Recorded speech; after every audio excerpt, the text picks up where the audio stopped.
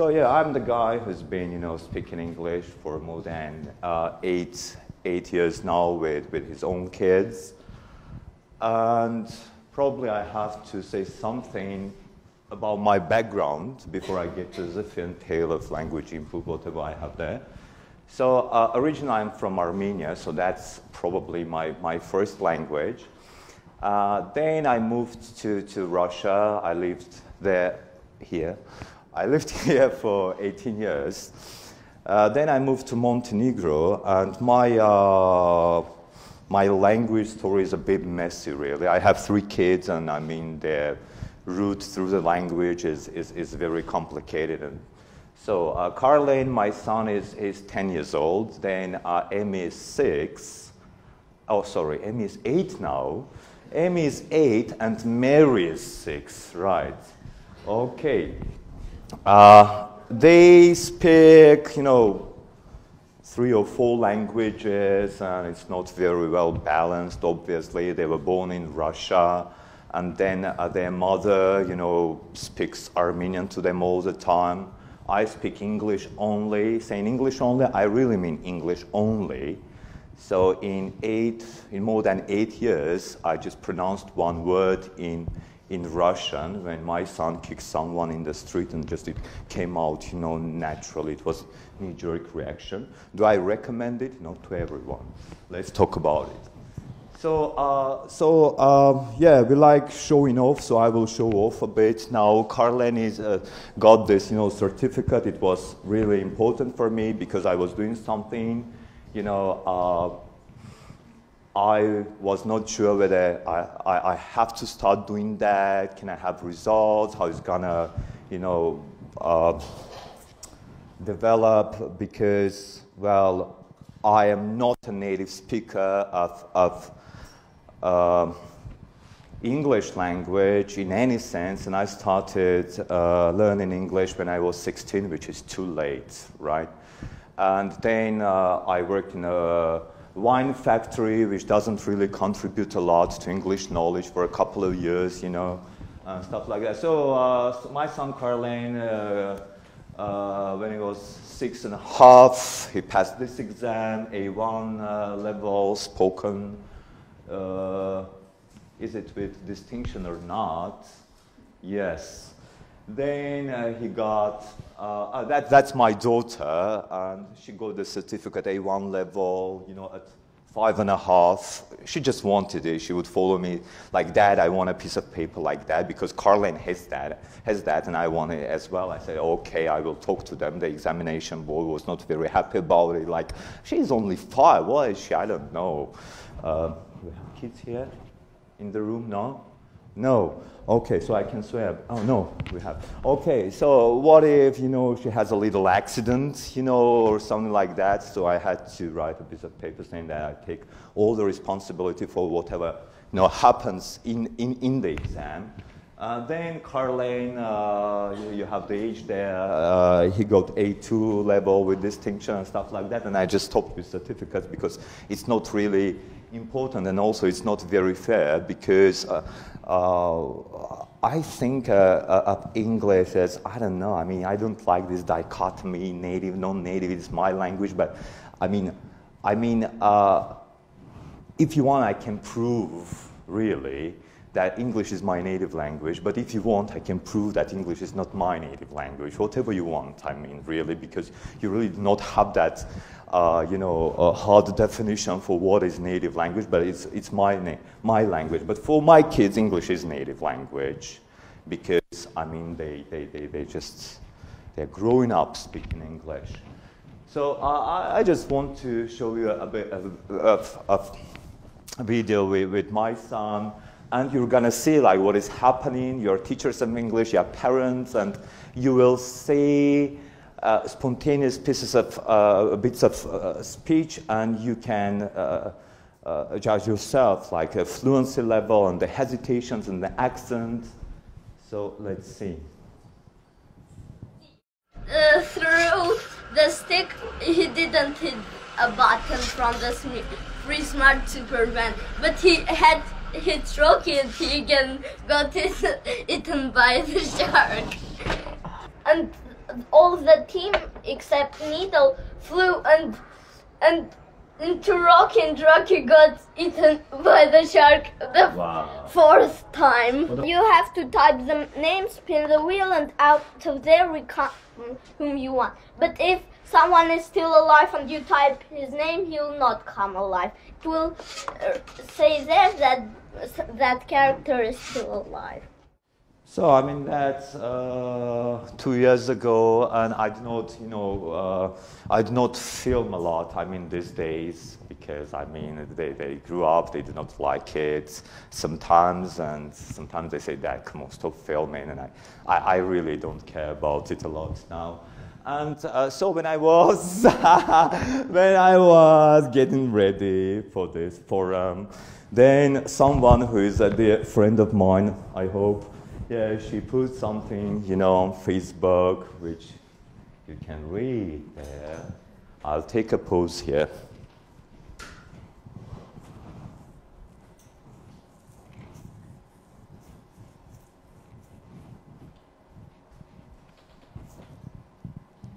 For those of you who can't read in Russian, so one of the most controversial reminiscences from my childhood summer, Estonia, lilac bush. Sitting there beneath the bush is my grandma holding this course book, English for Foreigners. And there I am too, a tiddler, a small fry, sitting by my grandma and the book. Some happy kids, don't cry. Some happy kids are passing by, heading down the pathway to the riverside. I'm attempting to pronounce this word. Potato. I don't know. Potato. Potato. Somehow, yes. The question is why? Why would you even need exercises like this? So why do you need exercises like this? That's what loving parents do to us, That's what they do. That's what I do to my kids sometimes. And I mean, we want the best for our kids, right? Probably that's why they do it, but the problem with parents is that sometimes they think that they know how to do stuff, but very often, or sometimes, they really don't know how to do it. That's the problem. Yeah. Issues. Non-English speaking community. Non-English speaking community, parents or teachers, fluency and methodology, right? I mean, as teachers, can I say we? Well, okay, we have a lot of problems, and language input is probably, a very important part of it. Yeah, because language input, you have to have a lot of language input, right? And you do not have really a lot of time. And Masha probably knows that very well, with 45 minutes lessons a couple of times, and you have to think like how to put everything aside, how to be efficient, so that you use every second and every minute. And I've thought about it probably as well. So with input, you have, different stuff that you have to think about, like frequency, intensity, adaptation, and social context, and visual context as well. Probably your grandma didn't really think about, social and visual and the situational thing as well. And I mean, as well, that loop, right? So I mean, yeah. You have to use that.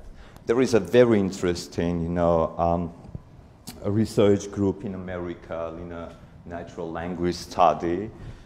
That is probably the only longitudinal research in English language field. Well, De Broglie has this nice thing that he did with his kid as well, when he had the cameras all around the place. But this one, actually, you have percentiles here, and that's the adult word count, 6,000, starting from 6,000 to 29,000 words. So that's the amount of words an adult, pronounces during a day. Yeah, when I mean a parent, actually it is combined. It can be father plus mother plus caregiver, well, all the people who provide language input for the kid. Then you have child vocalizations there, which can be ba-ba. It's not words. I mean, it can be words or it can be anything the kid says with some pauses, 300 milliseconds on both sides of that thing, which that's why you have it. And they found out that conversational turns are very important, actually, because it's not lecturing. When you talk with the kids, probably you have to listen as well sometimes. And I mean, that's why you have this, feedback loop, which has a lot to do with error correction as well. So you talk and you listen and you take turns, right? So, and here's the result of the kids. You have taciturn parents here who do not talk a lot to their kids, and you have parents who talk to their kids a lot, and you see the result actually. With the parents who talk a lot, you have about 2,700 words which kid can produce. And with this here, you have about 1,600, which is a lot of difference. I mean, being native speakers of a particular language, sometimes we are like, okay, these kids are going to learn the language. They are just, they are soaking up the language. We do not even teach them anything. That's not true completely. Every parent is a teacher in a way. We teach our kids. Because when if you're Russian, you're talking to a kid, they say something, you give them feedback, but you keep, smiling, you keep praising them. Yeah, good, my kid said something. And you give them this corrective, feedback loop. And that's how they learn. And that's what good teachers do, I guess.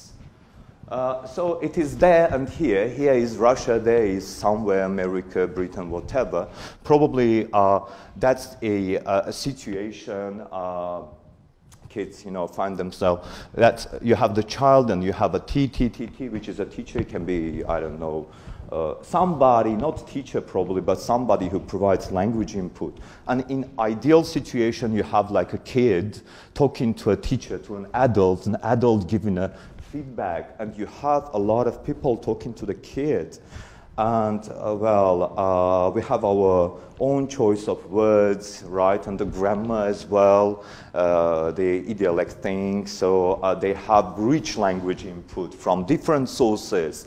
And it is a very expensive model to transfer financially into the community, let's say Russian-speaking community. Sometimes you have two people, sometimes you have 1 to 1, but whatever. You have one kid, one parent, or 2, 4, sometimes more. And here, usually, you have one teacher in a very good school, with a small group of 4 kids. And this is also an ideal situation when a theoretical one, if a teacher can really manage to give the feedback loop all the time and answer all the questions and be very attentive, but probably you have this more often than not, right? Some kids, sitting there, and a teacher, having this nice kid over here, and like, wow, I love this kid because this kid is listening and I have some results, that's nice. Let me pay more attention there, and the teacher talking to this kid is not getting back, and these kids are talking to each other, all the things going on. Yeah, sometimes you have, one-on-one classes. Do you have a sufficient amount of them? If yes, then you are lucky. But then you get, the teacher's active vocabulary, which is in the best case scenario becomes your passive and active. So there is this book, which is called Angliski z Pelenek. I'm outraged. It is, oh man, is the author here? No?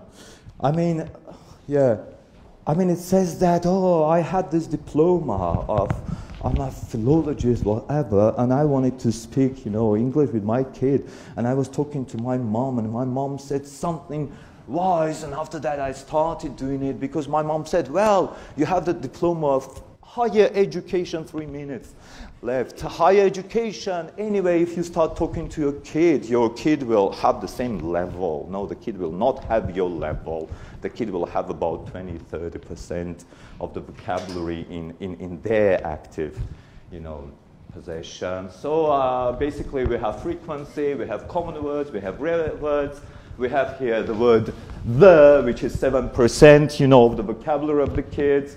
Then you have 10 most frequent words covering 25% of the language, 100 most frequent words covering 50% of any text, 1,000 covering 80% of any text, right, in a long test. And half of the words in any long test, that's the tail, right? It is useless, basically. It is useless because they do not get recycled, right? So you have to find, you know, stuff to do so that, I mean, you need about, I don't know, Paul Nation says 12, somebody says 7 and stuff like that, and, you know, it becomes, you know, forgetting curve, stuff like that, which looks like, accidentally, like this curve looks like this curve, which probably has to tell us that actually the active vocabulary and passive vocabulary is a myth. It is not dichotomy, it is gradual process, so more frequent words, they are used more frequently because they are used more frequently. And that's why they are remembered, you know, best. And so what I do actually with the kids, I just try to cut the tails and to use the body part. How do I do it? I eavesdrop. I sit there, whatever they say in Russian, whatever they say in Armenian, whatever they say in Montenegrin, that's my fight, I'm fighting my fight. I'm sitting there, I'm writing whatever they're talking, and what they're talking about, it is this part. They are not using this one. I'm covering that thing, and then they have the active vocabulary, so that's what I call the catch-up input. And also I stretch it. I know that they have to know about stuff about science, which I like, so I'm doing it more for myself than for them. So we listen for what? To find out what they talk about in their first language, for mistakes and errors, to find out what they want to say in English at the moment, but they can't. So we provide it for them to find out what can be useful, right? And the books, what about grammar? We don't care about grammar because I have this book, which is right in their room. I forgot to take it. You have all the tenses, you have all the vocabulary, right? Present perfect and all that stuff. You know, past simple, past progressive, past perfect simple, future in the past, whatever it is, passive voice. And error corrections is very important. Really, I'm coming to the end. I need half a minute. Yeah, error corrections, and you do sometimes error correction on the spot. Sometimes you do it delayed. It doesn't really matter a lot. So here you go. Lesson on Angry Birds language. In Angry Birds language? Yes. In Angry Birds language? Yes. Do they talk in Angry Birds language? Yes. So they speak in their own language, right? Not in Armenian, not in Russian, not in English, not in French, not in Spanish even. Not even in Spanish, not even in Japanese, not in Korean. Maybe in Japanese, I don't know. Hooray, we corrected one mistake. Yeah, that's good. Okay, Cato the Elder used to say, furthermore, I'm of the opinion that Carthage should be destroyed. The beautiful thing about Carthage is that whatever you do, this one or this one, it takes a lot of effort. I mean, destroying something takes probably as much effort as building, right?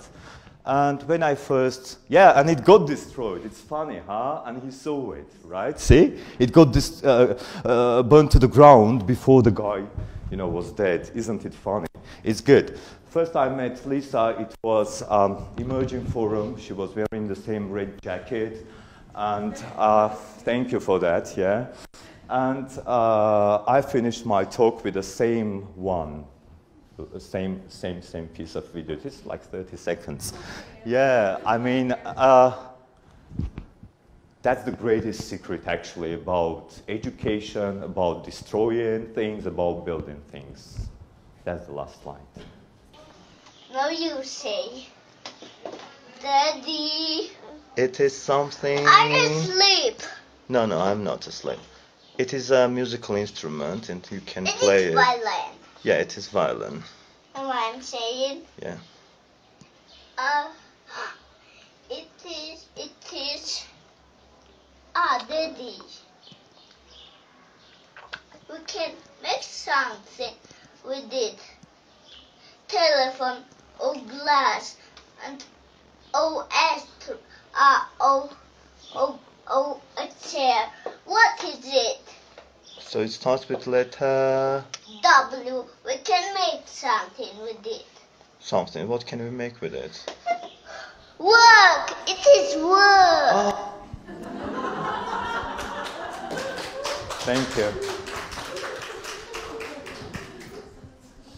Thanks a lot, Ray. Time for questions. I remember your talk at Emerging Forum, and do your kids have real grammar lessons? Do they do exercises, activities, I don't know, listening comprehension, anything? Or it just comes naturally because you speak at birth? In my case, nothing comes naturally because I'm not a native speaker and I'm not immersed in the language. So yes, they have grammar lessons, but they don't know about it.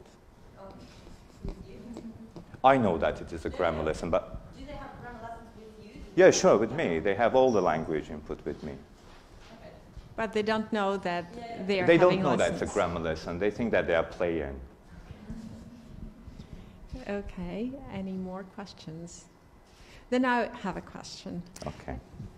How does it feel not to be speaking with your own kids in the language that your grandparents and your parents talked to you?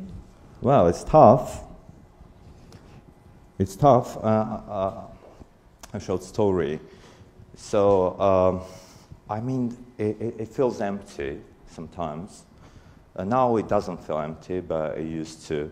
And then I started thinking about how I can put my emotions into English words. So I came with this idea, probably if I say something in English to my kids and start repeating the corresponding phrase thing in my first native language, which is Armenian, my childhood language, let's call it, probably they will synchronize somehow in my brain, and I was putting my son to bed, and I would say, okay, sonny boy, it's time to sleep, okay, all the words that you say to the kids, and I would repeat, in Armenian, the corresponding stuff that I would say if I had the opportunity, if I decided not to use Armenian, and so I would repeat the phrase, and I didn't really notice that when I was repeating the phrase in my brain, English moves, lips move, I speak English, and then I kind of repeat stuff in my brain, but my lips were moving as well, and my son looked at me and said, "Dad, you're okay?" Yeah, it helps actually. It worked for me, so yeah.